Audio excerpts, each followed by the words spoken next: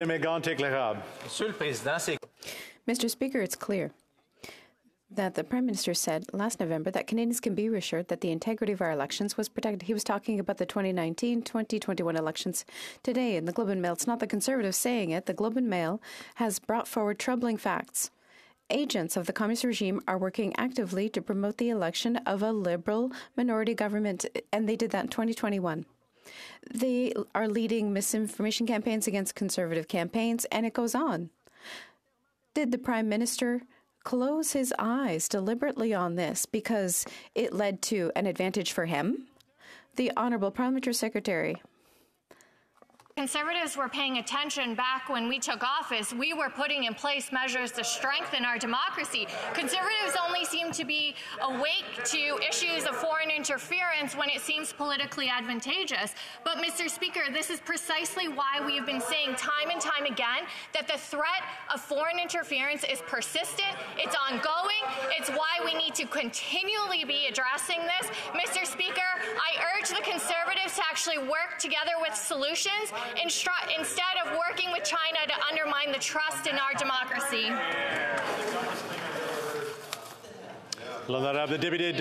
The Honourable Member. The Honourable Member for Mégantic-l'Érable. Solving it, Mr. Speaker. Les tactiques que parle le rapport du SRS. The tactics in CSIS report included donations to political campaigns and getting business owners to hire students to do volunteer work for campaigns. Donors sympathetic to the regime are encouraged to provide contributions to candidates favored by China. The Prime Minister knew during the last election that the Chinese Communist regime was involved in misinformation, especially in two ridings. The Prime Minister stated to the House of Commons that the integrity of our elections had not been undermined in 2019 and 2021, but CSIS's report shows the opposite. Who is telling the truth? Of emergency preparedness.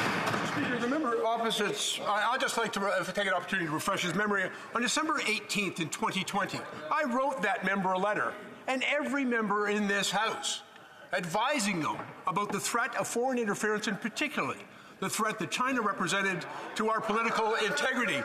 That information was shared with every member of this House, and bringing it to your attention. As well, we articulated the steps that this government was taking to protect our democratic institutions. Mr. Speaker, this government has been alive and alert to that threat and has taken action to protect our institutions.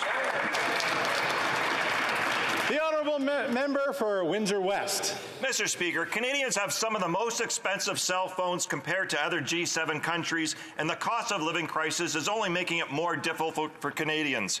The minister is letting Canadians suffer with higher bills as he drags out the decision on the Rogers-Shaw merger. Rogers gobbling up Shaw means less competition, less choice, higher bills, and worse service for families. Why is the minister taking so long to defend Canadians to stop the merger? He has all the evidence and the support of the NDP to stop this greedflation. Why won't he act? Hear, hear. The Honourable Minister of Innovation. Mr. Speaker, I'd like to thank the member for the question. It's a bit rich to hear from the NDP that because I am fighting for Canadians that I'm not defending them, Mr. Speaker. That's exactly why I'm saying that I will render a decision in due course. And I've said all along, Mr. Speaker, the only things that matter is to fight to bring price down. And the way we have achieved that in Canada is through competition, is to have a strong fourth national player. Mr. Speaker, Canadians know that the time that I'm taking is the time that I'm taking to fight for them, and I will continue to do that. The Honourable Member